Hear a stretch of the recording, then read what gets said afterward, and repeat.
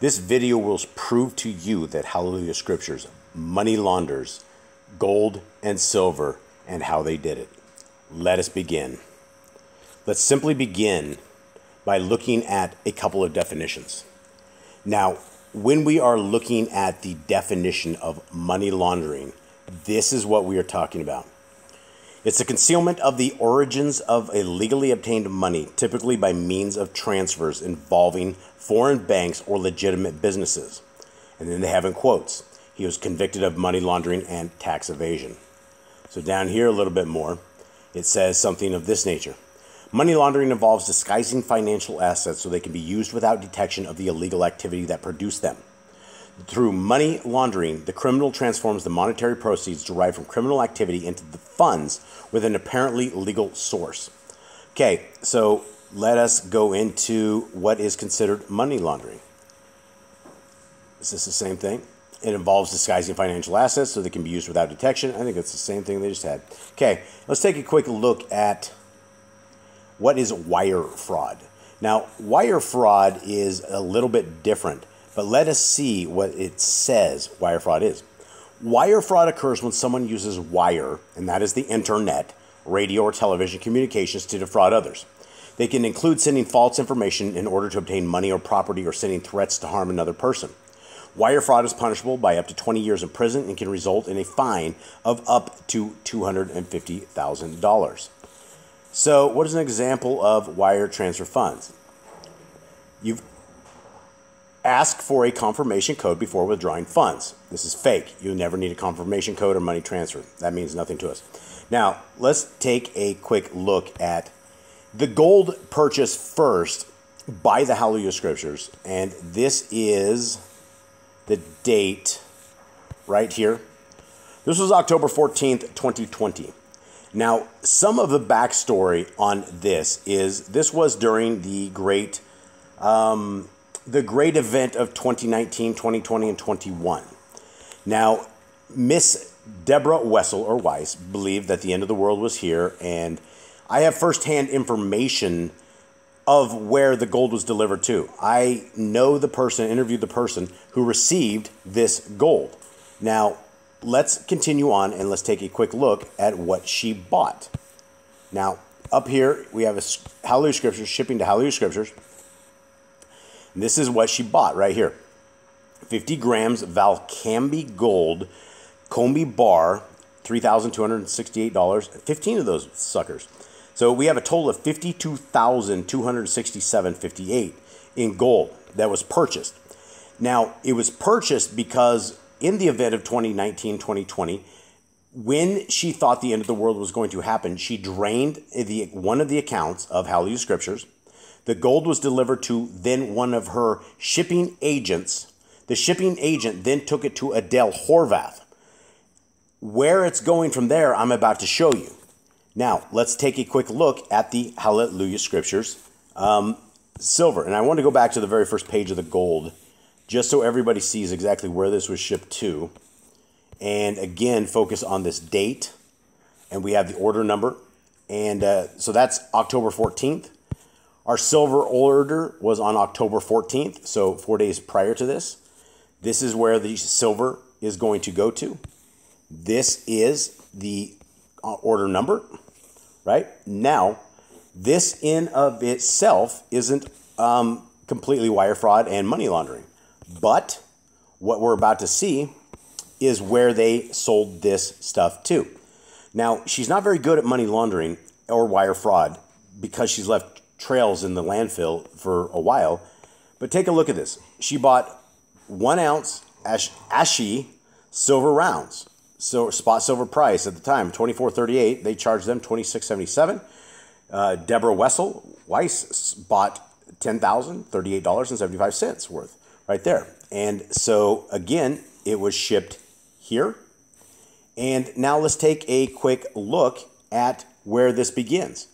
Now, where did this gold and silver go? So I would like to take a look at a couple of wire transfers that will tell us exactly where it went. And for privacy concerns, I've put out anybody's name. So this these were very, very interesting. So this one, I'd like to notice the date. The date on this one is 8/16/2022. Cynthia is, we'll just call her Cynthia, is who bought the $3,000. Okay, now hold on. Now, this one came in on 8/16, right? $480. And it was Lewis was the one who bought this thing. Now, this is where it started tipping us off that this is when she started hustling the gold and silver. The code is GNS.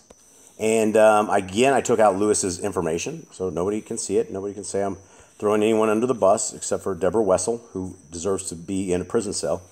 Okay, so GNS, we have it right there. So there's a track. We have gold and silver. There's one. And the first one was the exact same date. Now, let's take a quick look at 8/18 right here. This guy bought $17,990 worth of gold and silver. And this is who it is, whoever this feller is, Gaetano. And I blanked this stuff out. Now, let's take a look right here, right? This is payment for gold and silver donation, GNS, right? So these guys have this thing all seem coded, right? It's like the Hallelujah Scriptures decided to hustle off this gold and silver, and they had a couple of people that they knew would probably buy it, and then they sent this out, and they said, make sure when you put in your payment, you put GNS for the donation, right? So there's $17,990. Now, before we go too further, I want us to go back to this number, $52,267, and then also this number, $10,000. So we're looking a little over $60,000 of precious metals in this particular money laundering instance. Now, this last guy that just did $17,990, let's take a look at this one. This is 8/25, exact same time, $3,000. This lady's name was Lori. This was her bank. And this one said purpose donation. This one did not say it, but it was, they were all doing bank wires, incoming bank wires at this time. Sorry, that's my dogs. Nothing I can do. They make crazy sounds. Okay, so purpose donation. This was all about the same time. And again, let's take a look at this guy right here. This is 8/16/2022. $9,000 came in. And they have, this is David, somebody or the other. And they have Emily, I don't know who that was, but they have it for GNS, gold and silver. So this is when they were dumping the gold and the silver. Now let's take a look again. We have somebody else, 8/16, $15,000. Okay, this was Arthur. Arthur got a good deal on some gold and silver. He had, this is the code, G&S, gold and silver, right? Plus 2 books.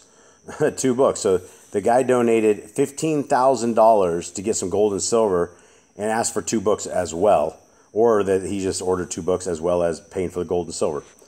So that is where the gold and silver went. Now, when you are talking about wire fraud, any of this illicit funds, this gold and silver was purchased with stolen donation funds. This drained the supposed scriptures account that was supposed to be giving away free Bibles, which they never ever did. And they now when they sold this back, that becomes the wire fraud. All of these transactions that are bank wired, they're doing bank wires. So they have received almost what they did is because Deborah Wessel is such a bad business person, she lost $500 because when she freaked out and bought this and figured out she couldn't get it to herself in New Zealand, then she had to hold on to it and decided she was going to hustle this later. Then she hustles it and she lost $500 of the donator's money. But that is what you define as money laundering. But because she is so bad at money laundering, she didn't get it out of her account. She ended up coming right back into her account. So we have witness statements of this entire thing, of who received this gold and the silver. And this is where majority, it looks like, of the gold and silver went. I don't know if there's any stuff out there that is left. But that is the classic case of money laundering. So I'm going to add this into the evidence entry that I have, and I'm going to continue on with the SFO investigation and try to get everybody as much information as possible as we are breaking this stuff down. So thank you guys very much for taking a look at this stuff. Please let people know about this, right? If you guys, if the Torah community still promotes the HalleluYAH scriptures, whoever is still promoting the HalleluYAH scriptures doesn't really care about their congregation. Because if you're sending your people into the wolves of the mouths of lions, into the wolf's den, and you never know what Deborah Wessel is going to do to them. If they just buy a Bible and they get their Bible, wonderful. But a lot of people get invested into this somehow and end up losing a tremendous amount of money. And as you guys have seen, the spending habits of Deborah are enormous amounts of food. We have prescription drugs. We have RV repair stuff. We have all sorts of stuff. But we don't have any orphans, widows, and lepers. And that's what we're missing, is that. That makes this entire thing fraud, along with identity theft, along with racketeering, along with wire, everything. There's like a kazoo list of things this woman has done. So we need to get this investigated. We need to get the houses that are in the names of them returned back to the HalleluYAH scriptures, because for years and years and years, people were throwing their donations into orphans, widows, and lepers and to give Bibles away. And none of that money made it to where it would have gone. I was talking to a brother today, and I said, what a difference the world would have been if Deborah Wessel or Deborah Weiss had not have stolen money for 13 years. If the world could have had those Bibles, imagine the lives that could have been changed. Imagine the souls that could have read the correct translations of things in the great way that they have it, right? But she withheld the word of our Creator. She created a cult. She has Sister Shalom or brother this and that. It is a cult. And she has created a cult and made a cult following, but nobody has made her accountable for what they just give her. They just believed that this woman quoting scriptures wasn't evil. Well, there's something very, very evil in the bank account records of Deborah Wessel. Things I'm looking at right now that there is no explanation for. Why is there almost a $600 charge for a dominatrix hooker in New Zealand? What is she doing there, spending the people's money at that kind of a store? Those are questions she needs to answer, because she was taking money on the backs of all these people, and now you're seeing her lifestyle exposed, because you can't do this to the word of our Creator.